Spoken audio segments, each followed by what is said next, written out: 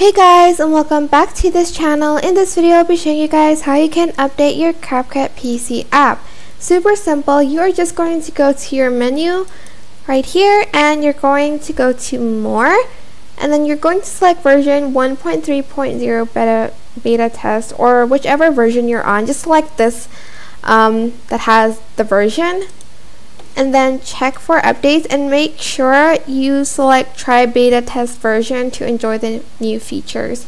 So mine is at the latest update, but if something else pops up after this, you're going to select update and it's going to restart CapCut for you. And don't worry about your projects, everything will be there. You won't lose your projects because it's going to be automatically saved, and no updating it won't delete your projects. Like a lot of the other apps that you have to update, it won't delete your project, so do not worry. But yeah, just update it and you're going to get more features than before.